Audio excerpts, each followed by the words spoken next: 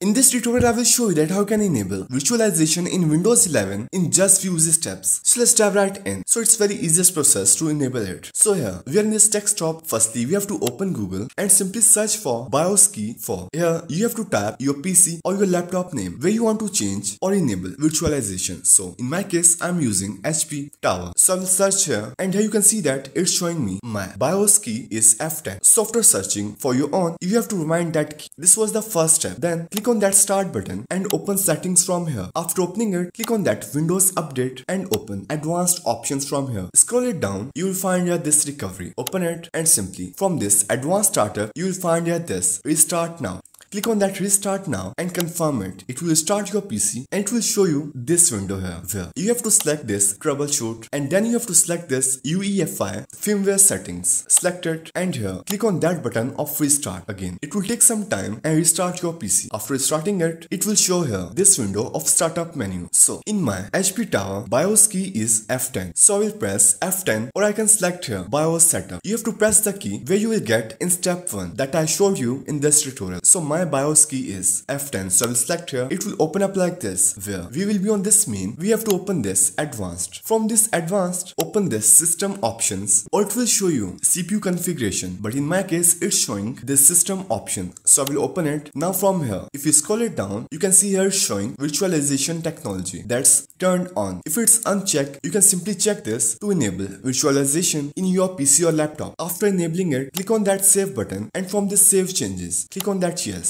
and exit it from here. Yes, save changes. It will again restart your PC. After starting it, if you right click on that taskbar and open this task manager, open performance, here in CPU, you can see here our virtualization is enabled now. So that's how you can enable or disable virtualization in Windows 11 in just few easy steps.